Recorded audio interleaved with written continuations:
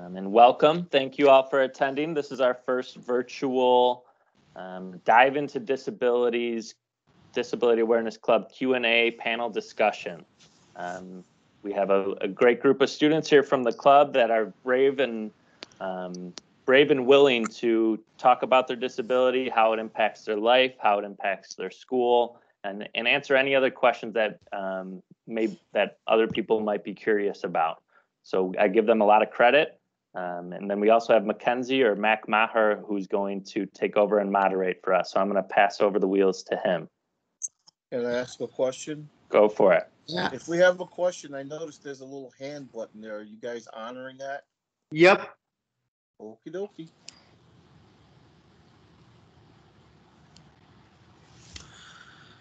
All right, well, I'm going to echo what Patrick said. Thank you so much for coming. And we're going to dive right in with Esley first. So Esley, my first question for you is, do you know if there is a cure for retinitis pigmentosa? Actually, can we start with, well, if everyone's comfortable with introducing ourselves and then saying our disability? Yes. My bad. It's okay. Sorry.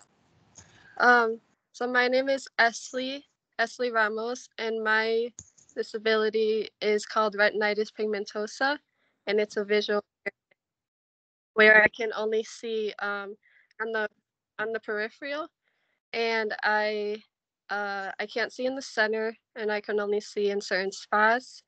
And then the light does help me, but at the same time, I'm sensitive to the light. My eyes are sensitive to the light. So yeah, that is pretty much it. And can you repeat the question? I will once everyone introduces themselves. Okay, I didn't know if you wanted to do that or just when they first start their question. Go ahead. Who's next? Erica? You can go.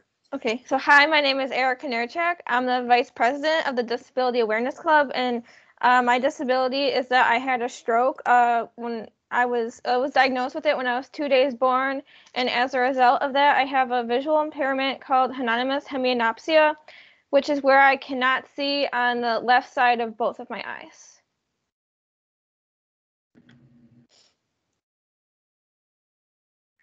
I think the next person would be me. I'm Sarah, I'm the secretary, and I have neurofibromatosis 1, also known as NF1.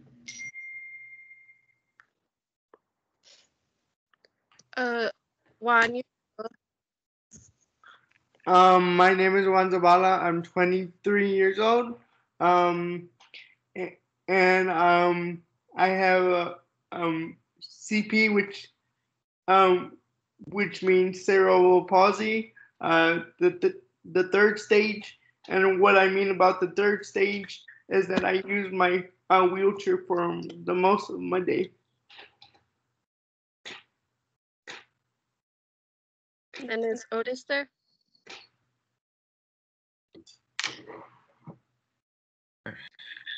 Yes, Otis is there. Otis.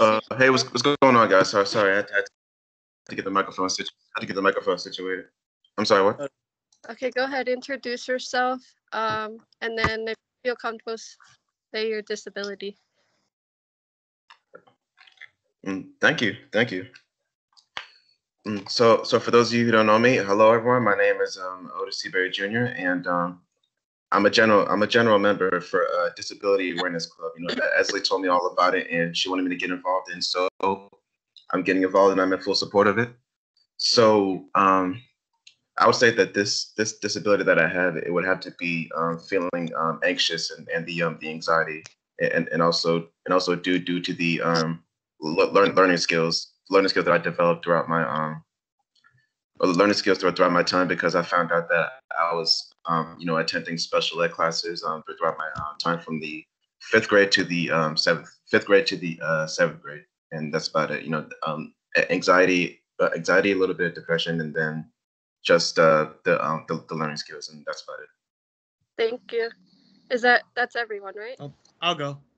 Oh, My name is Matthew. I am a member of DAC. I have high functioning autism. Despite the name, I am low on the spectrum. Long story short, I need things spelled out for me a lot of the time. So you gotta be very specific with instructions. Thank you all for being so open. And we're going to get things started with Esley. So I want to know, is there a cure for your disability?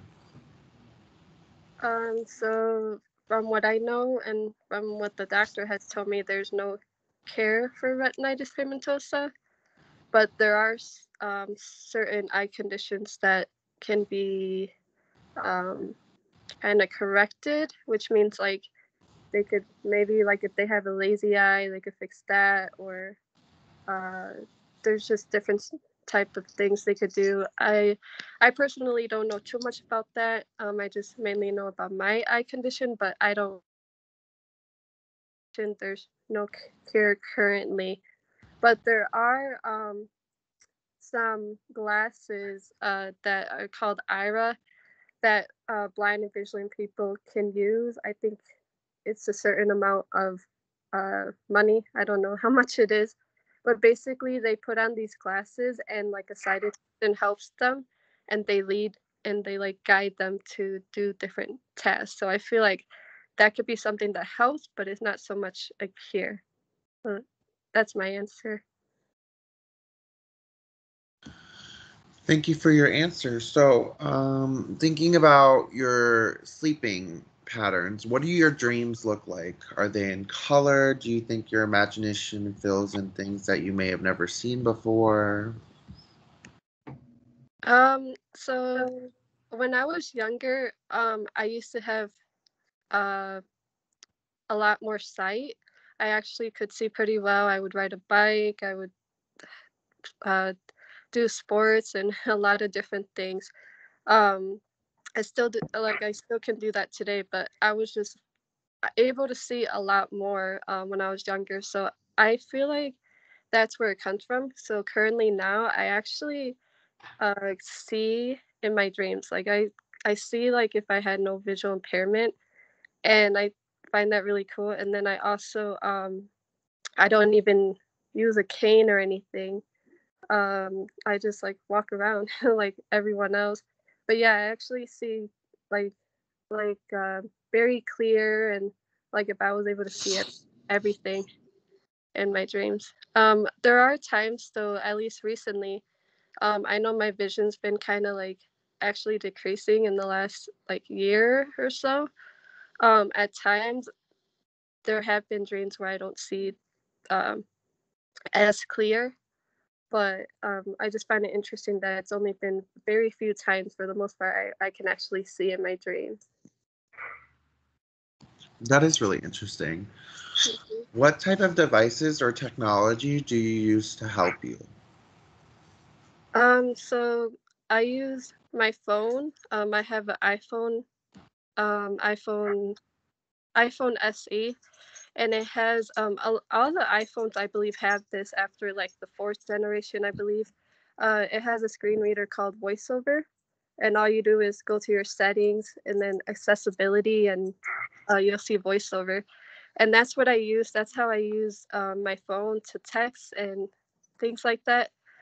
Text, email, and everything, and make phone calls and go on social media and watch videos and stuff. And then I also use a computer. Um, my laptop, it has two screen readers. There's one called JAWS and another one called NVDA, and both of them are they're just two different screen readers that work for different things. And they speak to me on everything that I do on the computer. And I actually use the computer by just using the keyboard. I don't even use the mouse. So I use different commands to navigate the computer. So I use those, and then I also consider my cane. It's an assistive tech because it helps me like with traveling outside and things like that. So I use that, and then a brailler. from time to time. Not so much anymore. I don't use it as often because there's a lot more work we get in college, but I still use my Braille typewriter from time to time. For the most part, that's pretty much what I use. Awesome. From a perspective of a blind person, what are your thoughts on the world's obsession with image and how people view themselves? So this is interesting because, like I said, when I was younger, excuse me, when I was younger, I was able to see a lot more. So like I know how well, like for example, like I use eye contact. I look at people when I speak to them, and people get confused, and they kind of correlate that with like if I look at them, then they they think I can see, and that's not the case. And I feel like that goes along with the whole like you have to look a certain way. Like you have to like I've gotten people who say like, oh, you don't look blind or you don't look like you can't see. And I never really understood that. Like, how are you supposed to look? Like it goes for anyone with this disability. Like how are you you're not supposed to look a certain way to have a disability. Um so that's how I look at that. And then also like um when it comes to like just I don't know how people dress or just even like skin color and things like that. I I don't really understand why people are so focused on how people look at each like how people use different things like that. Just how people looks and make a like an assumption or something like that. But yeah, I definitely like I I don't I understand it, but to a point, like especially the whole part with disability, like people have often told me like you can't see. So why are you like you're able to like you're looking straight at me as I'm talking to you, or you're looking straight at the screen. Like for example, like I use my computer, or like right now I'm even on the phone, and I look straight at the screen, but I really can't even like I'm holding the phone in front of me and I can't even see it in front of me. I just know it's there. So I hope that answers it. That's pretty much. It did. You touched on your Braille earlier that you use. So are you able to read Braille? And if so, how long did it take you to learn it? Yeah, I can read Braille. I started learning originally in middle school. I believe 6th or 7th grade, and that's actually because that's when my vision actually started deteriorating to the point where it was getting harder for me to read regular print and different things like that. I was introduced to Braille then, but I was still able to use like magnification and different magnification devices and large print. So instead of the regular print, I think it's like a size 45 or something like that. And then graduated as I was getting older, it gradually would get bigger. So eventually, like I realized that Braille was going to be easier because it was just easier to read the Braille by touch rather than having to to strain my eyes. Um, so yeah, I originally started learning in middle school, and then I think because Braille is like it's there's 6 dots in Braille, and they all like um, you kind of like put different dots together to make different symbols and letters and numbers and things like that. And because I was introduced to it in middle school, um, I was also in school, so I had classes and things like that. So I was um, concentrated on that, and then eventually in high school, I kept learning it, and then from there, I I learned the whole Braille code basically, and now I could say I read it fairly well, but I definitely type it faster than I read. I'm not like one of those super speedy Braille readers. Gotcha. And last but certainly not least, does your condition cause you any pain? Um, so as for like me using the site that I have, at times it can hurt. It can strain my eyes, not so much like hurt it to like where it's like so much painful. It's just kind of strange, just like everyone. Like I know people have told me like they look at a screen all day, their eyes kind of start to hurt. So it's pretty much like that. But I will say like my eyes definitely do get tired faster. Um, and then like I said with the light, it's kind of like interesting to me because I need the light to see, but then sometimes too much light, it actually ends up hurting my eyes later. Um, and occasionally from time to time, I get not so much migraines, but I just get random headaches just because of the too much light or always like trying to use the site that I have. Because that's the thing that I don't think people realize. Like, because I have a little bit of sight, I do try to use it from time to time, like to see a picture, for example, or video, or to even see like colors and things like that. I really do try to look at it as much as I can because I really am grateful and I appreciate the little sight that I have. And sometimes I do it so much that it ends up straining my eyes. But that's pretty much the only pain I get, that my eyes get strained from time to time. And that is Okay. Thank you so much, Esley. I think we have a question from Keith. Yeah, I actually have two requests. I have a question, but I have a preface to say, can someone give me the 30-second elevator speech on what the Disability Awareness Club does or is? Yeah, I can. Okay. So we actually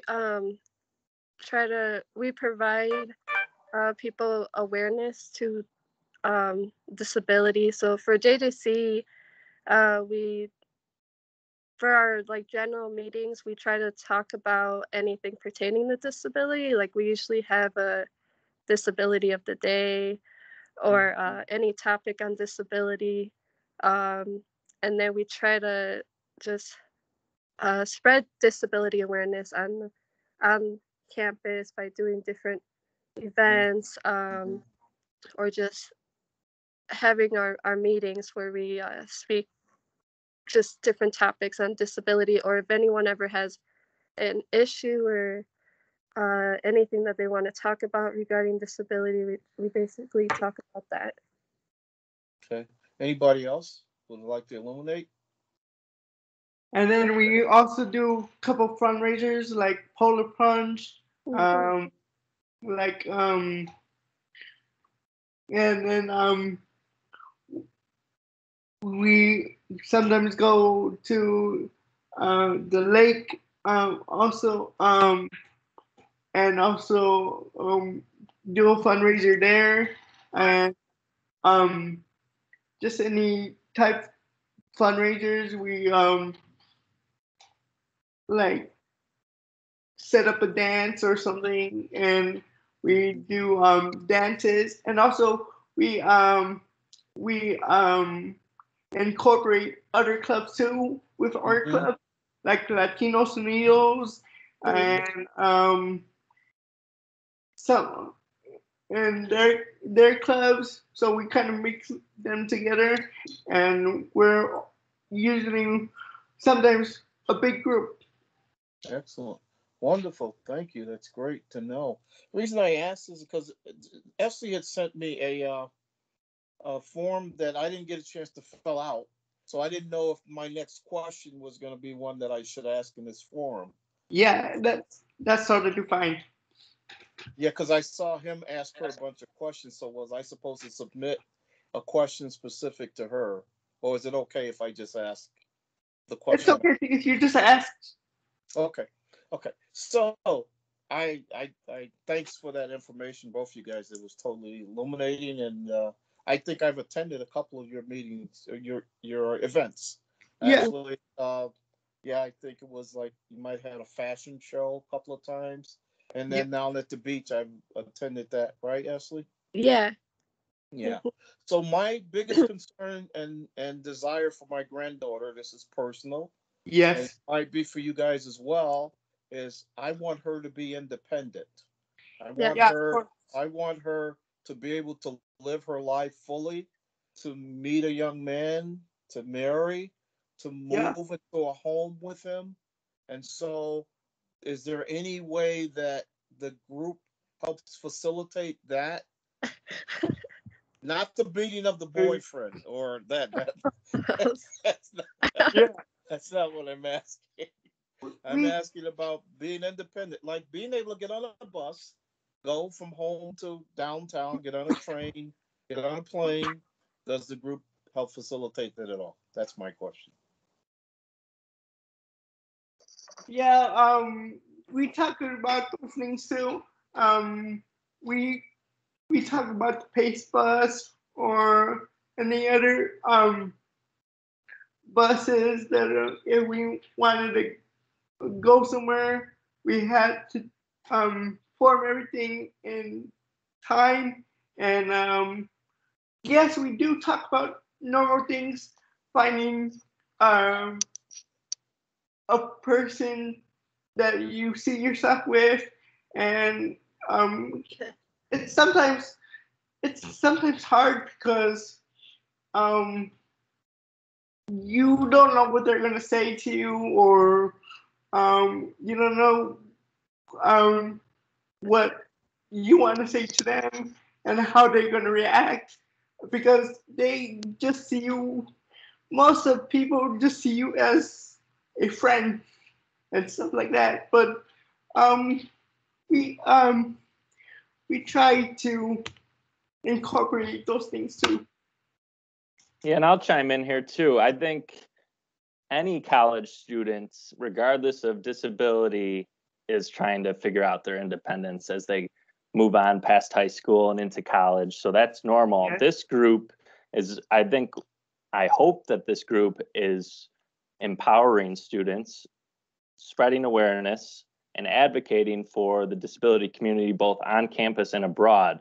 So by doing some of those things indirectly, it helps our students and our club members grow and pursue their independence as they proceed through college.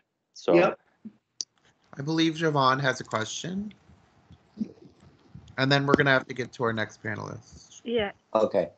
Well, first of all, hello everybody again. I'm going to keep my camera off because I'm in a place where actually you probably can't see my face anyway because the sun reflecting. Anyway, but I do. I have a question, and I would like to, for Esley to dive more into looks. And the question that I have for you is, what is your idea of beautiful? What is your idea of like not I mean, of course, I mean, and not just not on the inside, you know, because I mean, what I'm on the outside, like how what to you, what when you put on clothes in the morning and you know brush your hair and whatnot, what is it that qualifies you being beautiful to you? What does it look like? What do you think? Like, oh, this makes me look. Oh, I like the bomb.com. Well, actually, like from that point of view, I get like ideas from like my sister or my mom or my friends who are girls and things like that, or even my brothers actually. They give me like advice on what looks good and like what's kind of like what's in, I guess, like what's trending or something. Um, but like in terms of What's like on fleek this month? yeah, but in terms of like like me looking beautiful, I basically like I feel it like basically like when I brush my hair. It's kind of weird because like when I brush my hair and I have it down, I it feels more natural to me. And then when I have it up, it still feels okay, but it just feels like I don't have my hair is messy or something. I don't know. Um, but like with things that I wear, I like to feel comfortable, but then also like make sure that it looks nice. It also goes with like shoes and things like that too. Like I like for myself to basically feel comfortable, and then like get advice from like my family member and friends that I trust, basically. I think that's what you're asking. I always give her compliments. She always looks good.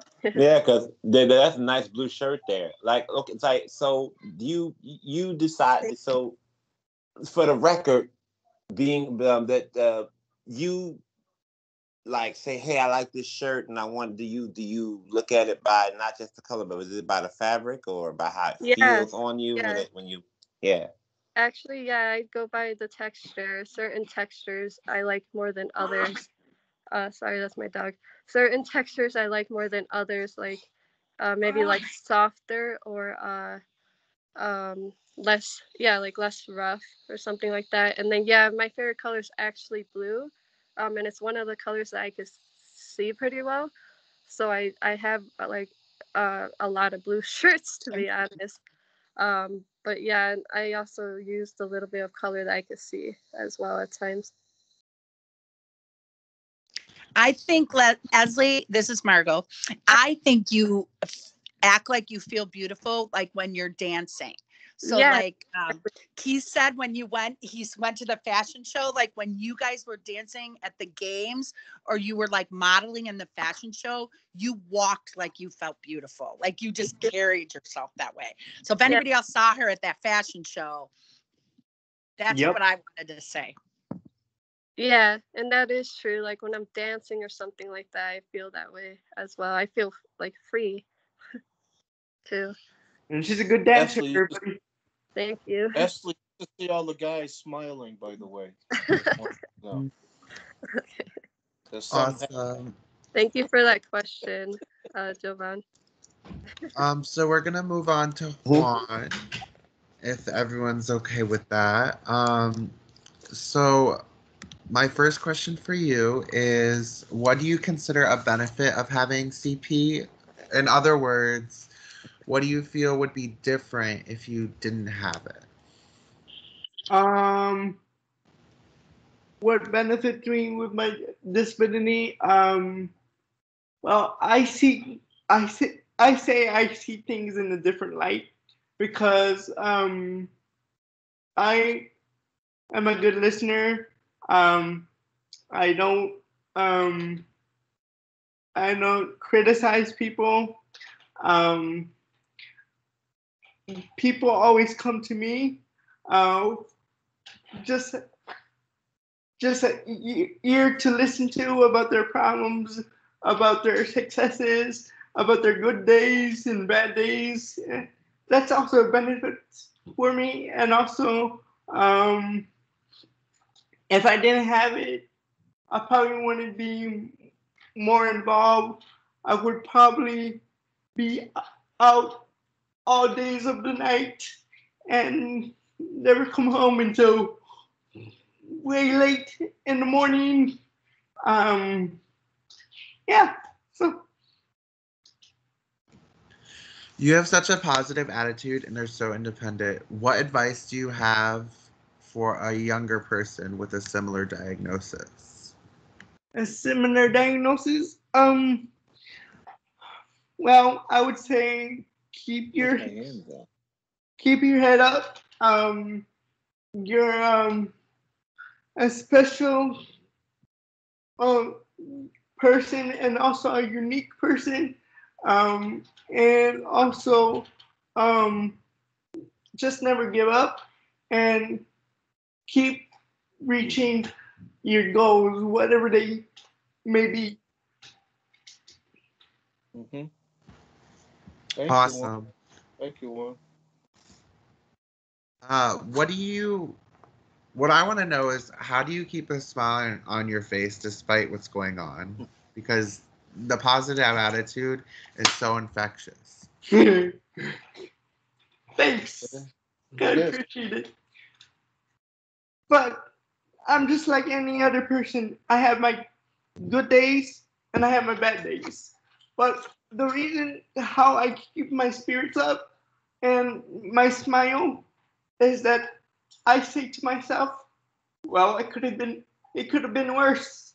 I could be not able verbally talking to you in the screen, and I probably wouldn't be able to move my body at all, and I would stuff like that, because there are people worse off than me.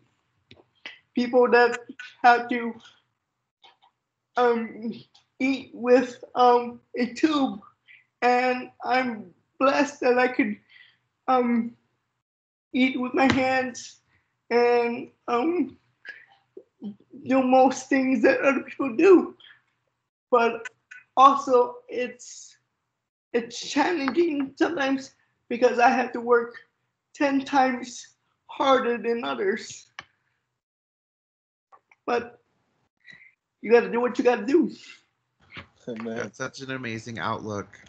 Is your speech impaired? If so, do you use any of the new technology to communicate with others? My speech is not impaired, but when I talk with people, sometimes I hyperventilate, but I could understand and also verbally communicate with you. And I use like Ashley, I use voiceover to read my text messages and stuff like that, or I use Siri. I say, "Hey Siri," a lot. I love that feature.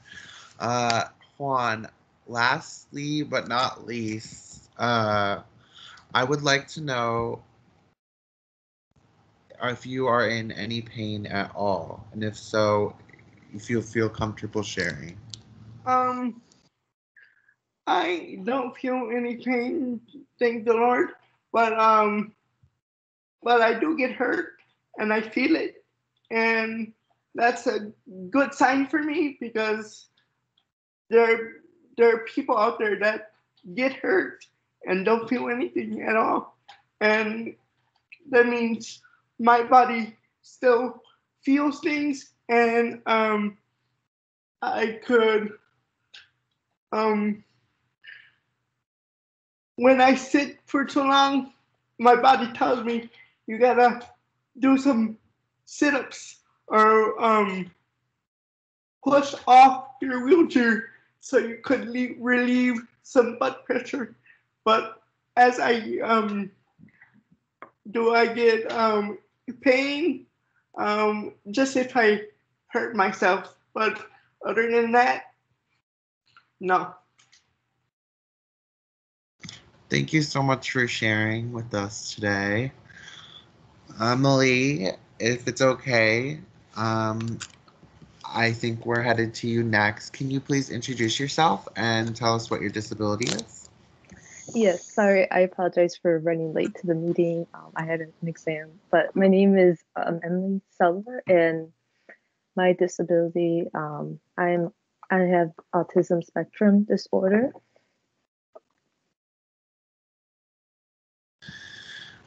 Okay, so my question is, what can I do to help a child with autism learn effectively in the classroom? Can you think of any techniques that may assist me? And how do I prevent a meltdown because the child may get frustrated? For the first part of the question, for the techniques, I would recommend, based on how it was in my childhood, is that like to not give up on the child, even if they are refusing to not learn or cooperate. It is important that they still learn, because when I was younger, like my mom would always push me to do well in school and not give up. even though I know like it was hard with my disability throughout like my whole entire school, but or it was just like hard throughout like the time I was in like school, but and then for the meltdowns, I would suggest or like techniques, I would say um, for a child, um, like a weighted blanket helps, especially with calming down their nerves and as well as giving them space away, like kind of like not like ice, like kind of like isolated, but like kind of like not like getting like leaving them alone so that they can have time to calm down. Thank you for that. What helps you to meet new people? Do you get nervous in new environments? And if so, what helps you feel comfortable? Like based on how I've met people, a lot of the times how I've met people is like basically friends of friends, and kind of the reason of that is because like a lot of them, like my friends have similar friends that are similar to them, so it's kind of like people that I can get along with, have a conversation with, so that kind of makes it easier. But at the same time, I do get nervous in social situations, especially if I don't know someone. But then at the same time, I try to be myself and not try to be someone I'm not and just be friendly. I feel that on a spiritual level. What is one thing that your experience taught you about autism that the world needs to know? My experience is that based on like something that people need to know is that autism comes in a spectrum and everyone has autism differently. And also there's like a misconception when it comes to people with autism not having feelings. And the truth is we do have feelings, except everyone shows it in a different way, whether someone's verbal or not verbal. And also when it comes to autism, like with boys and girls, it's completely different. Um, Especially because I'm not saying this for everyone, but a lot of the times, a lot of girls are misdiagnosed with autism or not diagnosed till later in their life. And I'm very glad that I did get my early diagnosis, but many other like girls and women out there like have not got their diagnosis yet or got it later. And I think that there's a misconception when it comes to that, especially when it comes to like girls having the tendency more to mask, which is basically like having more like acting more neurotypical than like kind of like not showing their autistic traits. And that's kind of a big reason why girls are underdiagnosed. So I would say that's it for that question. Yep. So kind of similar to the previous question, if there was one thing you would like everyone to know about autism, what would it be? That we all work in different ways, especially when it comes to like our brain. The way our brain works is different, but at the same time, that's what makes us unique, and that's what makes us like, how do I say this? Like, basically, like, even though this does affect us for the rest of our life, like, autism doesn't go away, but at the same time, like, I still want to like be able to use like to help others, especially because I'm grateful that my autism is not as severe because I was more severe when I was younger, but at time like throughout time it has improved. So I would say that nothing's impossible. Anyone autism can do anything, achieve whatever goal, go to school, college, or getting a job and things like that. This is a loaded question, so take your time.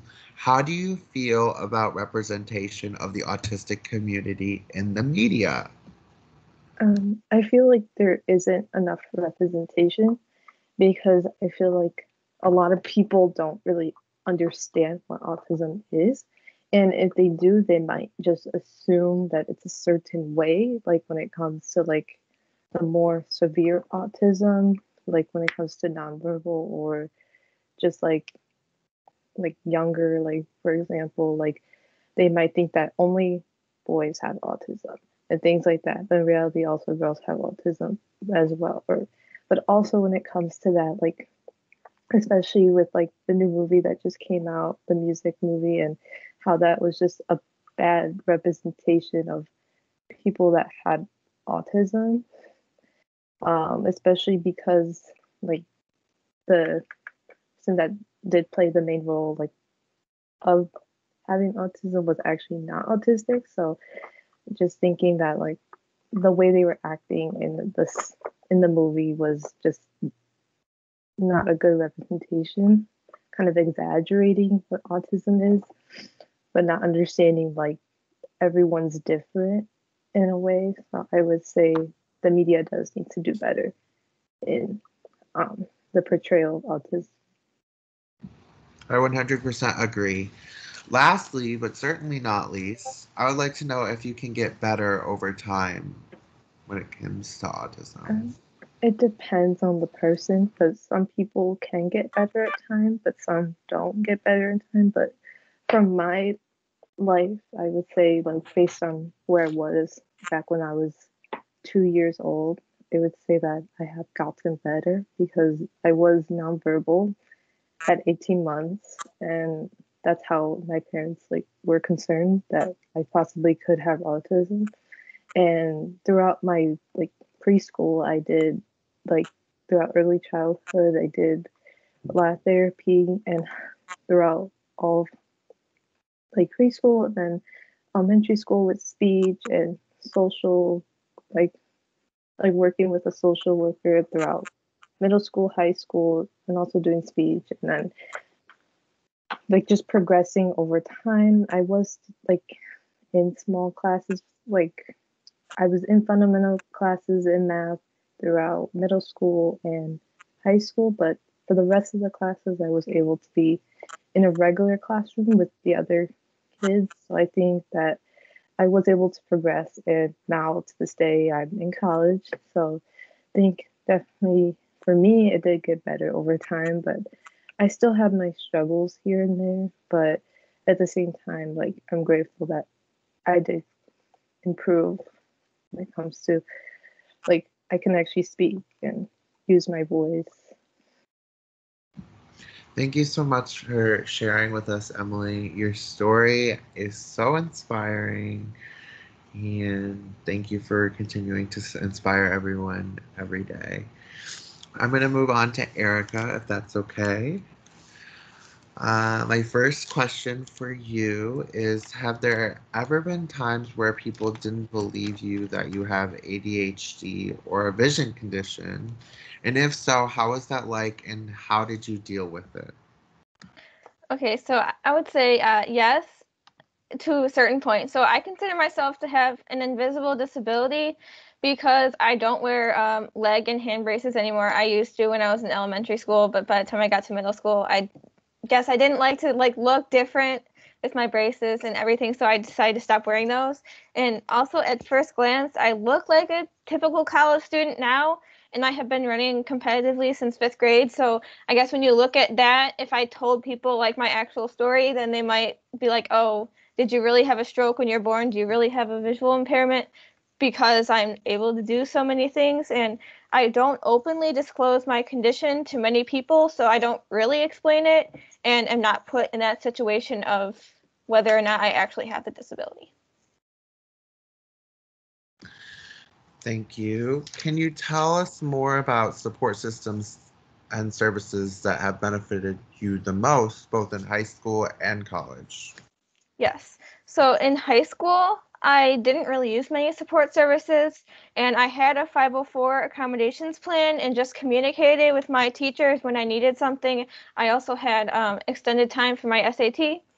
And one accommodation that I did use, and I did use in college when we were in person, is always sitting in the front of the classroom on the left side, so that like the vision I do have I could see the board and the teacher, and also because I'm short, I needed to sit in the front. And in college, I only used extended testing time for longer exams, as well as when tests are moved online, because I type one-handed and I get hand cramps sometimes when I write, because I write so quickly with my right hand that then my left hand gets tight as I'm writing. Okay, so is there any medication that may help with your disability? And I believe okay, so I'm gonna start off with saying I was born 8 weeks early, and I weighed 3 pounds and 1 ounce. And then my first ultrasound of my brain came back clear, but then when I got the second one when I was 2 days old is when I was diagnosed with having a neonatal stroke. And a neonatal stroke, or pediatric cerebral palsy, pediatric stroke, is considered a form of cerebral palsy. It's more on the mild side though. And my parents and my ophthalmologist knew that I had a left visual field neglect, but I was diagnosed with left hemionymous heminopsia at 14 years old after completing a visual field test. So this is similar to the one that you do at the driver's license facility to see what vision you have. And so this is a more thorough exam, and that it showed that I could not see on the left side of both of my eyes. And I was diagnosed with, wait, hold on, I'm sorry, the wrong question. Oh yeah, I'm writing the right question. Okay. So I was diagnosed with ADHD in 4th grade, and there are not many ways to prevent neonatal or pediatric stroke, but sometimes it comes as a result of like certain injuries, or if you have something wrong in your brain, or history of blood clots, or it depends on your medical history of your family. Got it. How does this affect your everyday activities? Okay, so first off, since I'm of age to drive, I do not meet the legally required amount of vision to obtain a driver's license, so I cannot drive a car. Most people with homonymous heminopsia are unable to drive, regardless of whether it's the left side or the right side affected, because it is unsafe. And I am reliant upon my parents to take me places, and currently I'm working on getting a bus that can come pick me up at my house and take me to school or something. But the bus system in my town, it works, but it's not very convenient to where I need to go.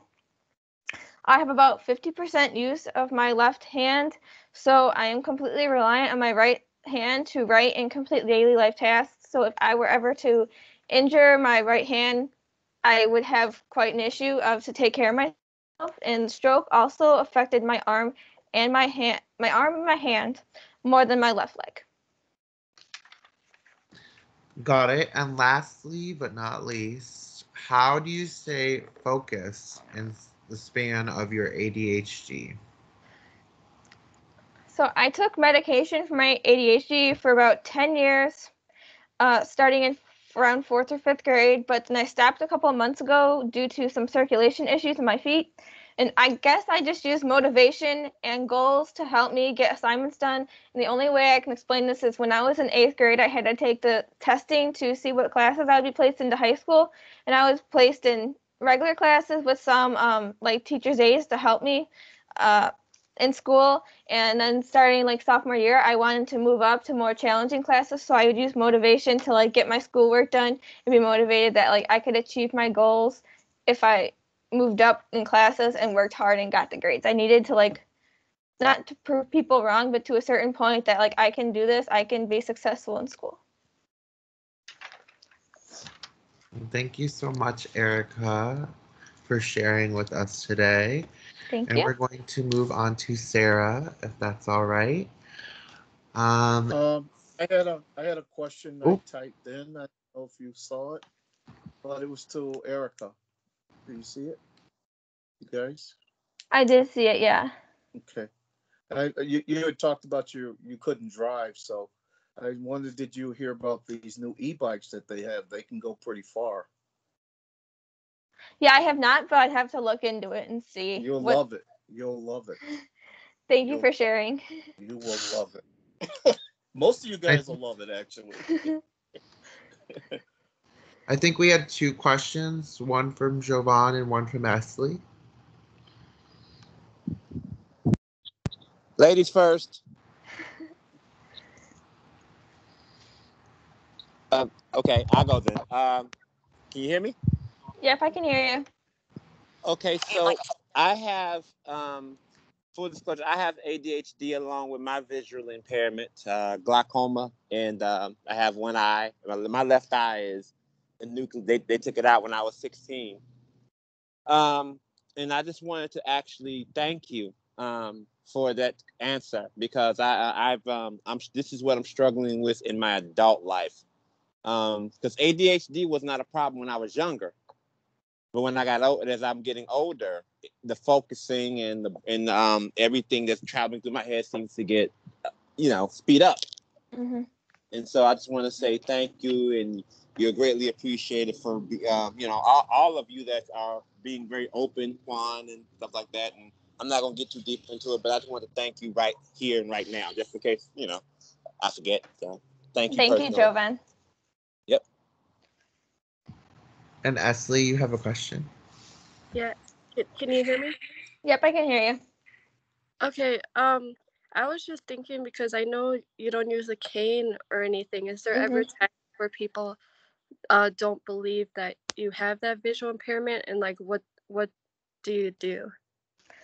Well, I would say yes, because I don't openly share it, and I'm used to. Well, I've gotten since I was diagnosed later on, I got used to moving my head to look around, and that's why I think I don't really notice my visual impairment on the right eye. I mean, I notice it on the left eye because that's the peripheral vision, but I guess I do. I just don't explain it a lot, so I probably need to start those so people know in case I run into them or don't see them.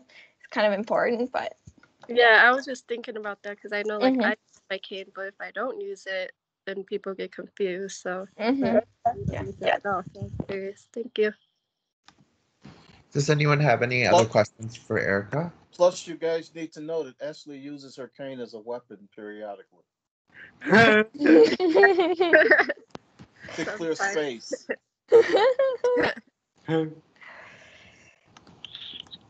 Alrighty. And I think we are moving on to Sarah now. So, Sarah, my first question for you is, what is something that has happened in your life that you feel is a benefit that relates to having neurofibromatosis? I'm so sorry if I mispronounced that. You actually pronounced it perfectly. For me, it took me a really long time to come to grips with that I had a disability that not many people have, that I've never met anybody else with it. So a positive thing that's come out for me, I've become a very big advocate for people with invisible disabilities, because I have been told by teachers in high school that your disability is not real, you don't have it, you're confused, you have ADHD, you have autism. So it's really gotten me to want to be a voice for those who can't speak for themselves or are too afraid to stand up, because I am someone who will speak my mind no matter what. If you are being offensive, I will let you know. I do not hold back. I absolutely love that. Will you continue to need surgeries in the future? Is there a way to get rid of the tumors altogether?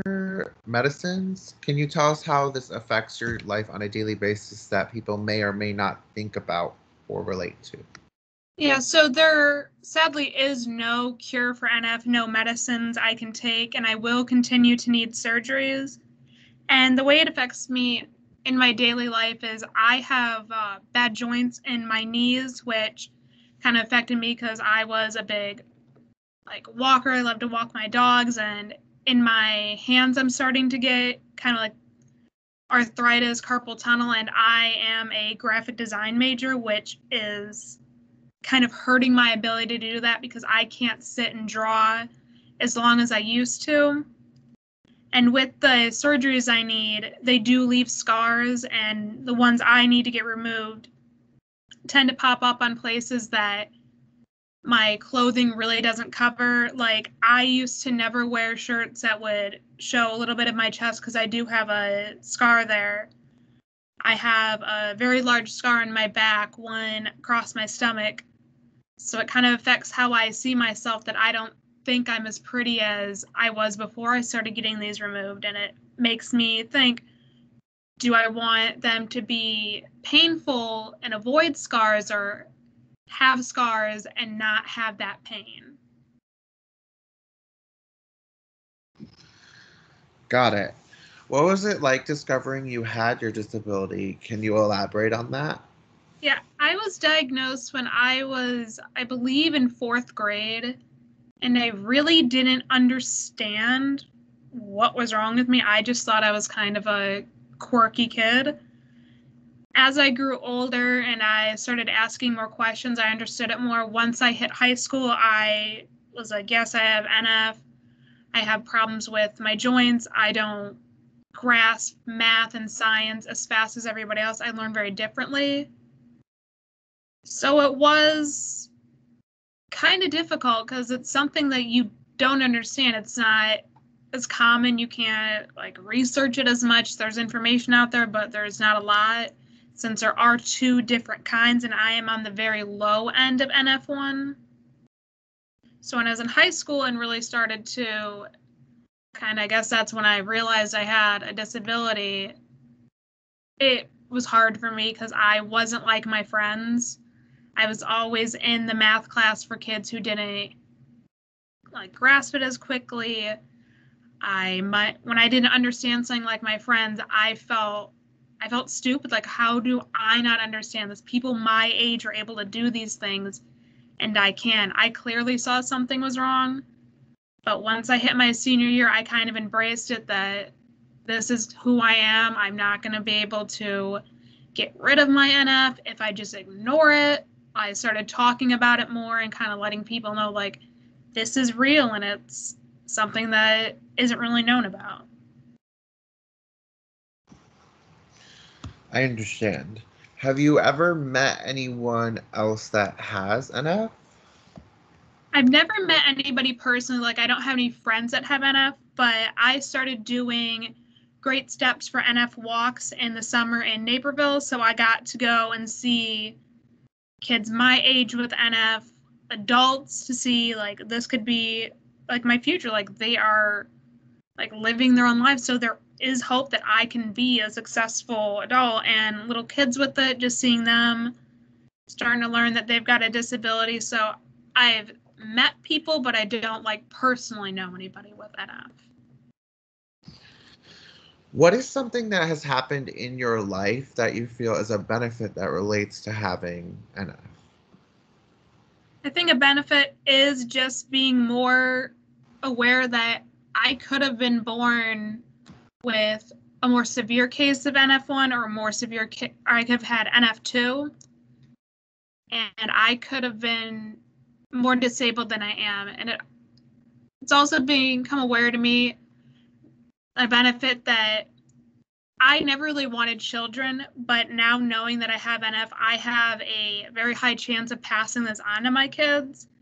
So it's a benefit knowing that I'm able to have kids, but I've chosen not to, that it gives me the option knowing that like now I have a reason to look into adoption, fostering, and kind of helping out because I can't have kids of my own.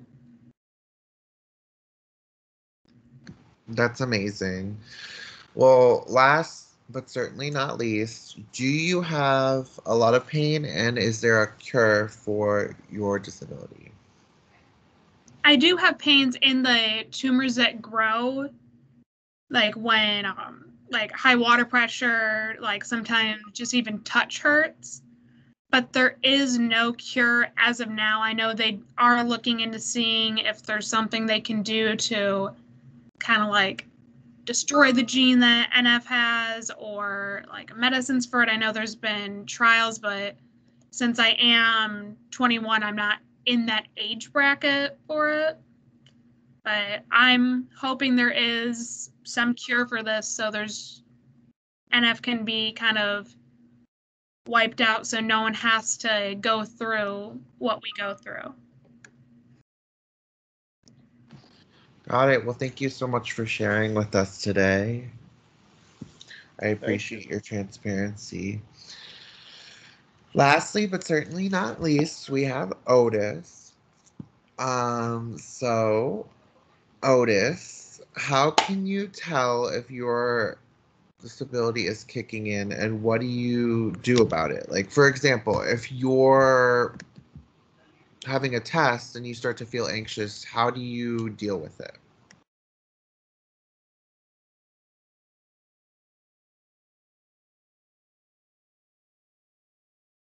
He's on mute. I don't know if he knows he's on mute. Oh, gotcha. Otis, are you there? I think you're on mute and your camera is turned off.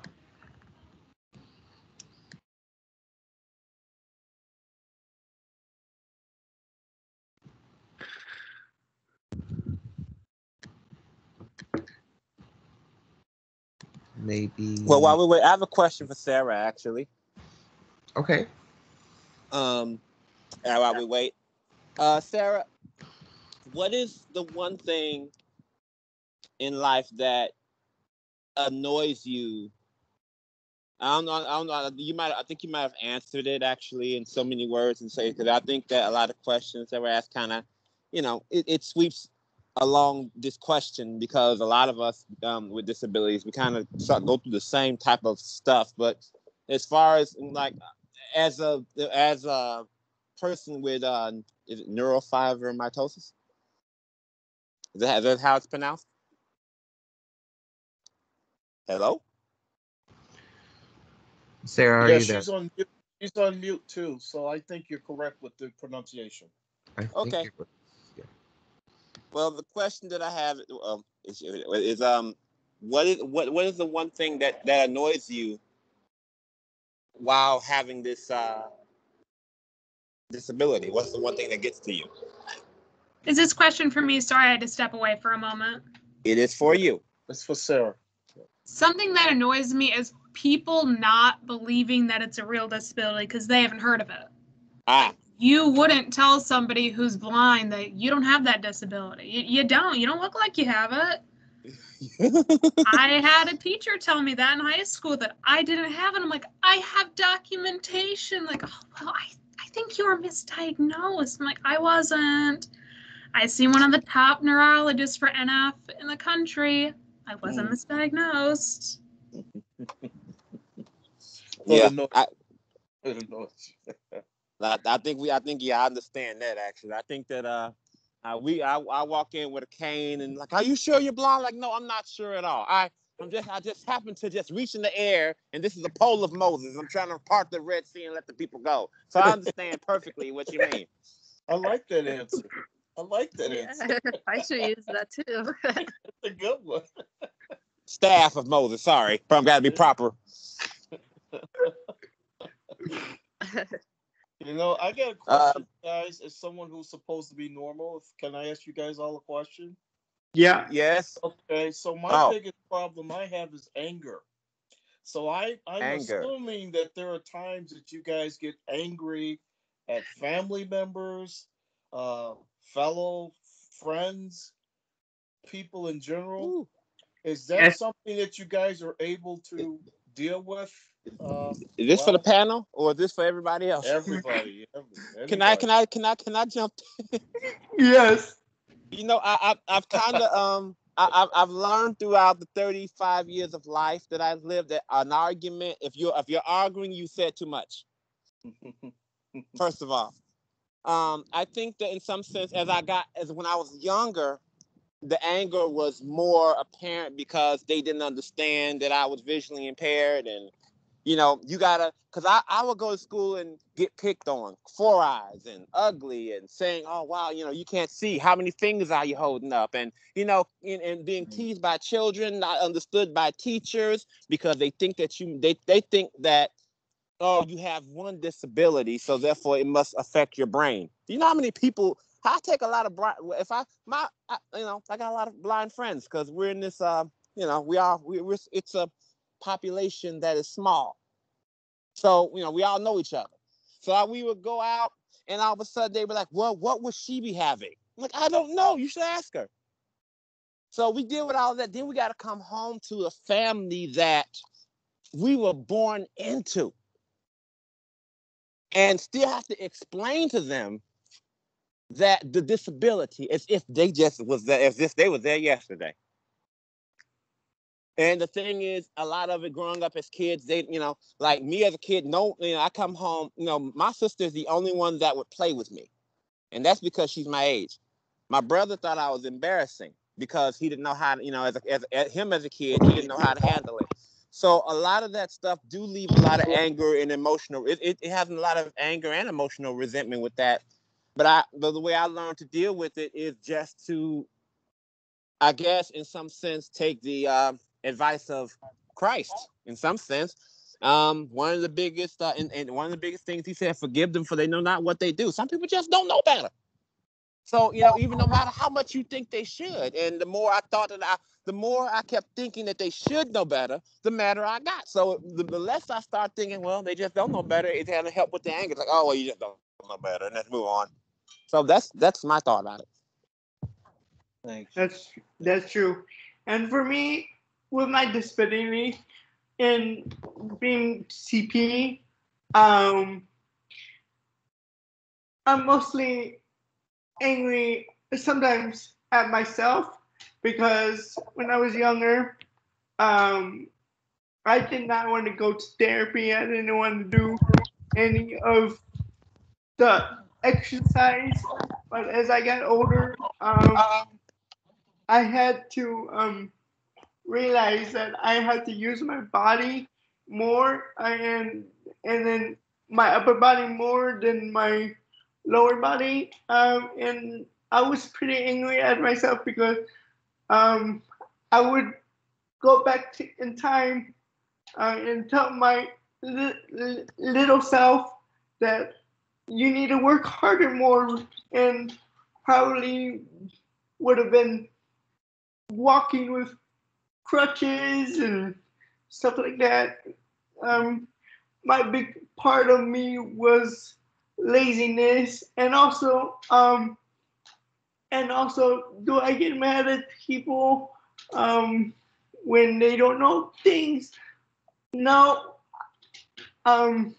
I get upset, but I don't get mad because they don't know better, like Javon said, and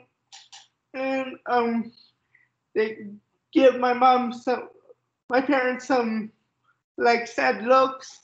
I'm sorry for your son. I'm sorry that he's born this way. And they're like, why sorry? He's just a normal guy, a normal man, a normal kid. Because, of course, my parents wanted the best for me, and they tried their hardest to give me a good life, and they did succeed at that. I would imagine that they wanted me to walk, but they're like, he's my son and I love him. And then my father tells me all the time, everything happens for a reason. And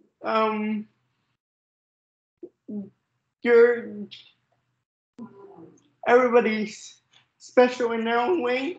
And also, when we talk about disability, I would say everybody has a disability in some shape, type, or form.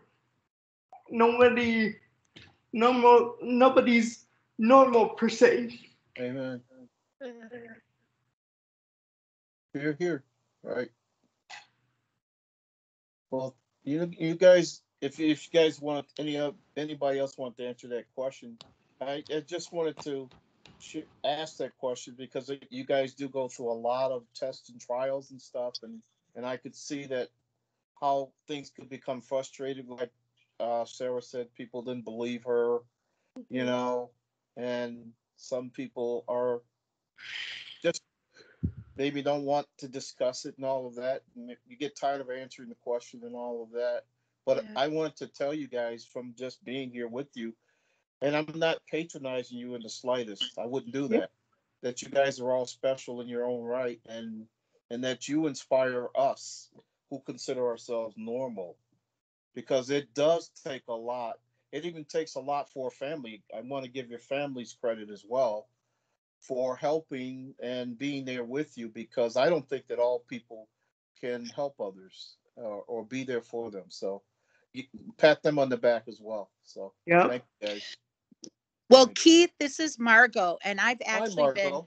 Esley's teacher and Juan's Uh-huh. teacher, and I Mhm. I have to tell you, I think the one thing that they don't brag enough about is their sense of humor. They Mhm. are so understanding when people do boneheaded things or say boneheaded stuff in the Yeah. classroom. And the other thing that I have to kind of throw out is they are so ready to help someone else. It is the most incredible thing about you guys. You're always Mhm. I always overcoming things, but the second somebody else needs help, oh, let me help.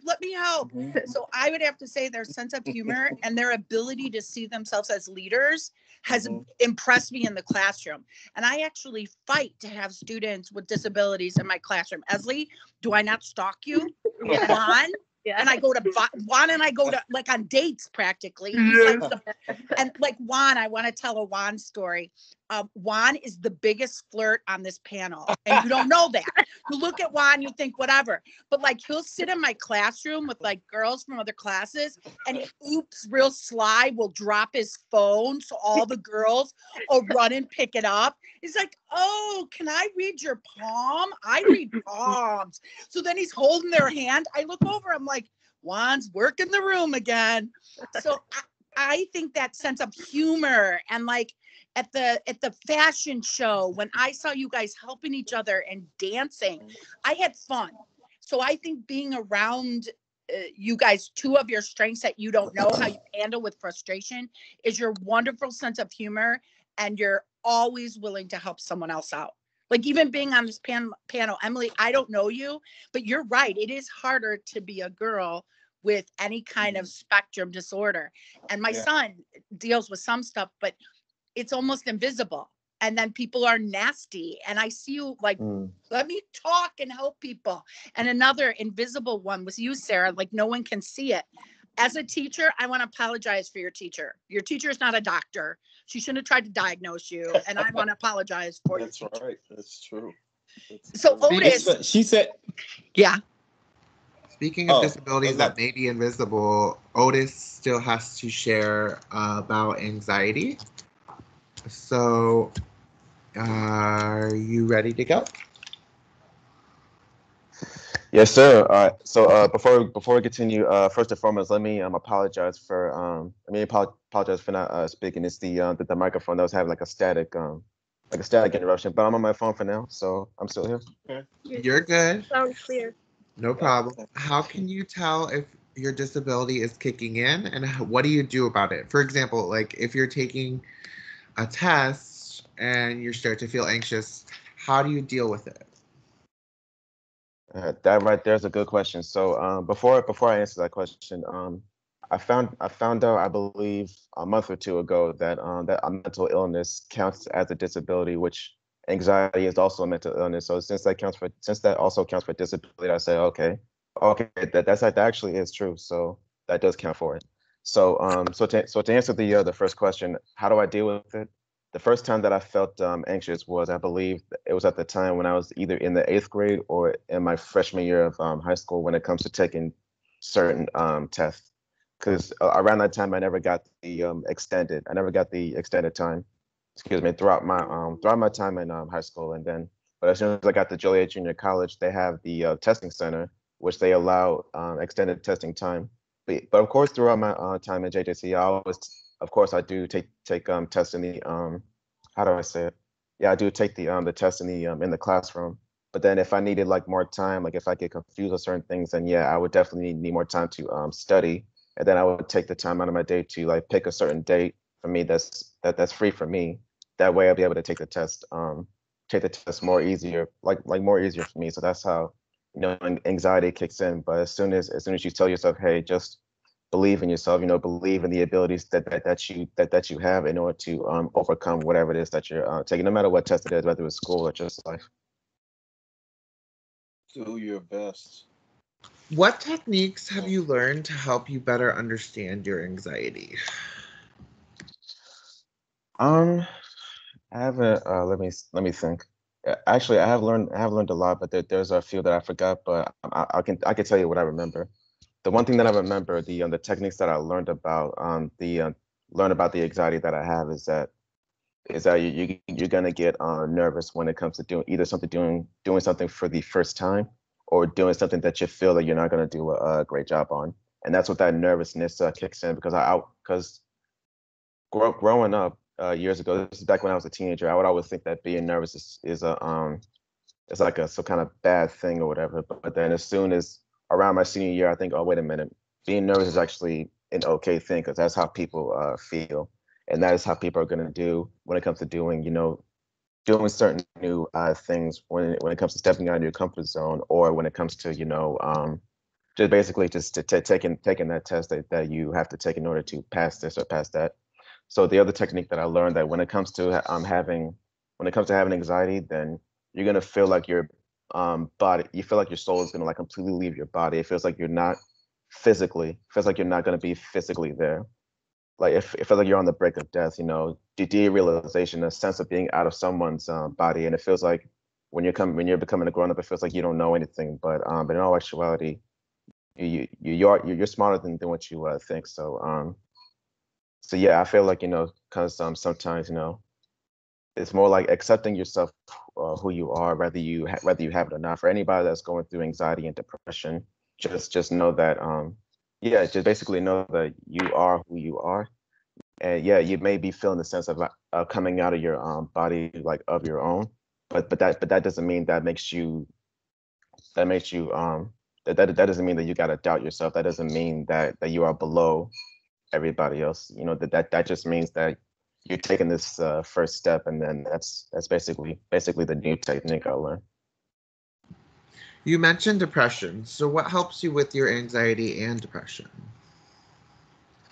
Good question. Okay, let me be honest. I actually do love hearing that question, because I have so many great, amazing, positive, beautiful things that help me get over any depressed moods, or help me get over my anxiety. So the first thing that helps me get over it would be the first thing that would help me get over it would be music, and it would be talking to all of my good friends. Like whether if I want to hear their stories, or whether I want to hear their stories, and then we end up feeling so much better about life and everything. And so the other thing that will also help me get over it was to talk to myself and say, hey, or just look at myself in the mirror and say, hey, I know you've been through so much, but just remember, you are enough. And of course, your parents and your family tell you this all the time too. Like whether you're feeling down, that you are enough. To just let you know, everybody's not perfect, and also to let you know you're just human, and you're just look to the fullest. And that's basically all you can do. So yeah, it's just let's see, yeah, me living my life, some great music, including R&B and soul, that also helps me get me in a better mood. Also just like a little bit of how do I say, yeah, a little bit of prayer. Like if I feel the need to talk to God, because I am a Christian, I'm a religious person. And and yeah, that's basically. Oh wait, as a matter of fact, let me add more to that. Sorry about that. Also, what also helps me get over anxiety and depression is that when I try something new for the first time. For example, during my during my spring semester back in 2017, for the first time ever, I attended a talent show, and I was performing a choreography in the song called "Dangerous" by Michael Jackson. I thought I wasn't doing so good, but I felt that I did a great job, and that was that nervousness and anxiety that I had to like break through. And even though I didn't win, the coach from the cheerleading team spotted me and said, "Hey, do you want to join the team?" And I was kind of having second thoughts on that one, but I wanted to step out of my comfort zone yet again and try something new yet again, because that right there was like another another footstep in the door to to be able to try something new. Preach. That's awesome. Last but not least, Is there any medication that you take for your anxiety or can take? Um, for if I could be honest, there's no like pain medication that I'm like actually like taking, but like the only things that I do take, like when it comes to having headaches, I would take, you know, just Advil and almost every day, you know, ever since COVID hit, I would take my take my vitamin D.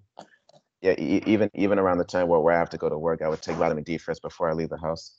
And but but I would say the meds that I would be taking that will, you know, help me get over the anxiety depression would be some great relaxing beautiful music, and also with meditation, and also I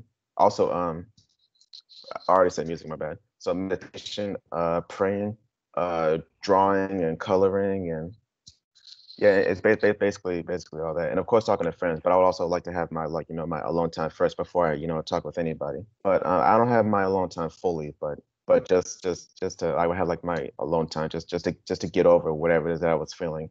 And then I'm gonna go back to the basics, you know, when it comes to drawing and coloring and dancing, music, meditation, and praying. You know, all of those has definitely helped me get over depression, anxiety. Oh, I almost forgot to mention therapy, because I went to therapy a few times, like a few months ago. Even late last year, I went to therapy as well to help me get over depressed moods and to help me get over the anxiety that I was feeling at the time. So that right there would be like my medication. That right there would be like the most powerful tool, the most powerful, beautiful tool, if I should say. I wouldn't say tool, as a matter of fact. Powerful, beautiful, just a powerful, beautiful admiration, and actually the magic that was flowing through my body and flowing through my soul that helped me just uplift my spirits in a way. Thank you, Otis. I think Keith has a question. Yeah, it's more of a statement actually, because I know Otis. I know his mom, and we talk together. And I just want to say to you, Otis, thank you for being the person that you are. Always giving of yourself. I, the last time I saw you, you were helping my granddaughter Esley, and it was just an amazing thing for you to be there to support her. Where people were mocking her because she was dancing. Remember the cheerleading, and you were there. Oh yes, and I definitely forgot to mention that. Speaking of, yeah, thank you so much for reminding me. Speaking of cheerleading, when it comes to Esley and her visual impairment, you know, when it comes to joining the cheerleading team or any sporting event, anybody can still join regardless of your disability, whether you have one or not. So yeah, basically, I believed in Esley so much that she got accepted into the team, and with me, yeah, it was me and the other cheerleaders. It was mainly me that was helping her because she came to Yeah. me the most. So Yeah. I helped her out with the dance moves. She got it down, and then through the halftime shows, she actually did a really great job. And it doesn't matter what the movements look like. She still got it down, because rather, no matter what the dance movements look like, it was still the same way that we did it. So it really didn't have to be perfect. What's most important is that she like completely nailed it right off the bat, and I just couldn't be more proud of her, what she accomplished and what she done, throughout her time with the cheerleading team. So that right there was like a blessing in disguise right there.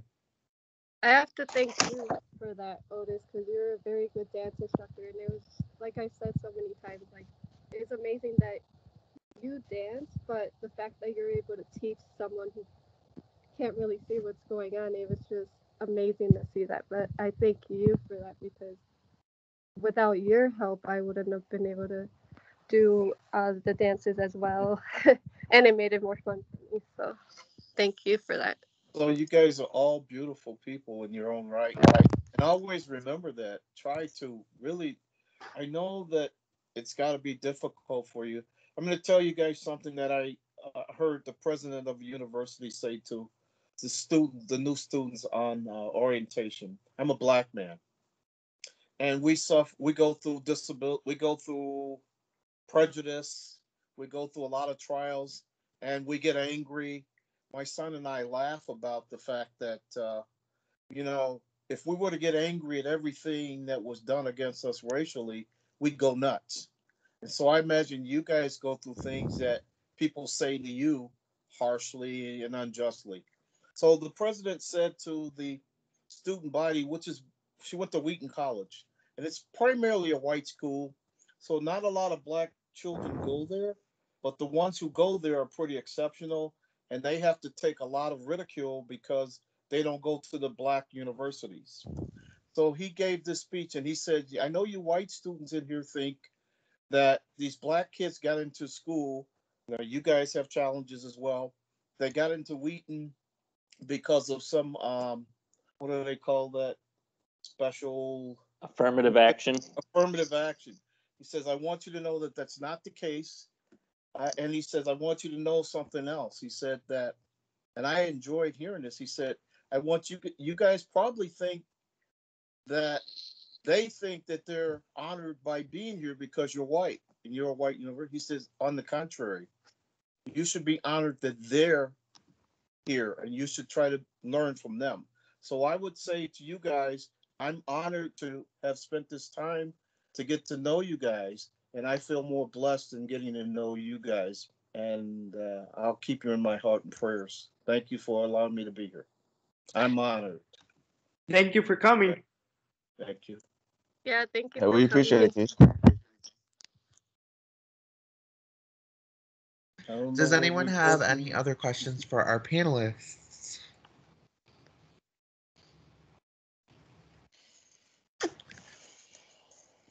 So thanks again, Otis. I didn't finish. I was saying to you that I really appreciated your being there and taking your time, the patience and the concern and consideration that you showed. And your teacher's correct that you guys do go beyond and above. And so say hello to your mother as well. Okay. I got you. Thank you.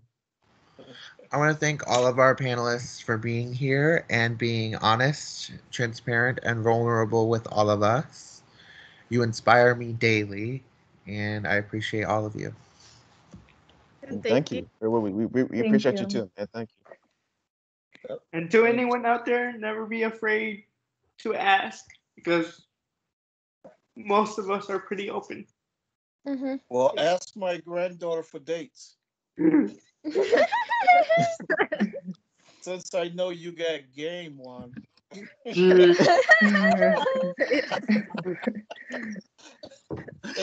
Yes, he does. But she does too.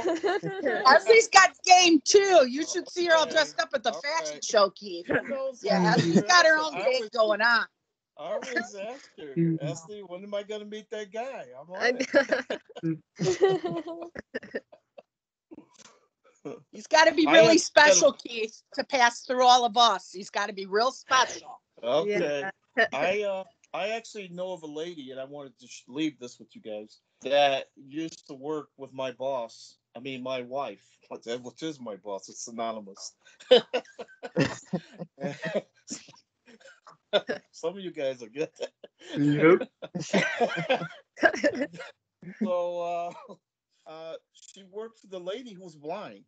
The lady was blind, and she took the Burlington Northern train, and that's why I asked that question, Esley. She took the Burlington Northern train from the town, let's just say it was Downers Grove, all the way to the city of Chicago, and walked to work every day on her own. And when she came home, she went back to her own abode. Okay? Totally blind.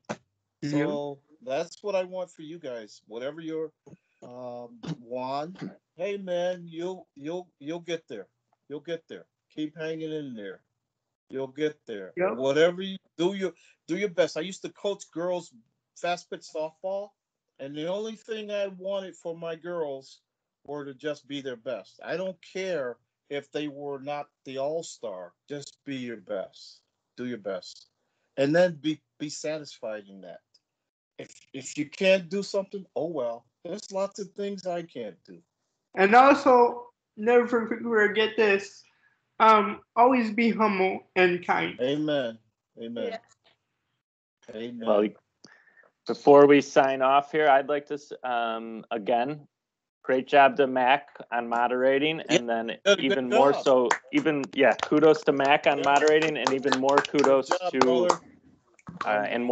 to our panelists who were brave enough to sit up here. It is not easy to talk about yourself, no matter what you're talking about, let alone some of these vulnerable topics, and really diving deep and sharing your experiences. So I give you guys a lot of credit. Takes a lot of courage, and you're all doing great things. This is just one small tidbit, and I'm glad we could host this event and kind of share your experiences. So thank you all for coming out. Thank you to the panelists, and thank you to Mac for moderating. And I think we're about ready to sign off, unless anybody else has any more closing remarks. All right, very good. I'm going to stop recording, and then we'll share that. Thanks again, all. Thank you for coming, everyone. Thank you.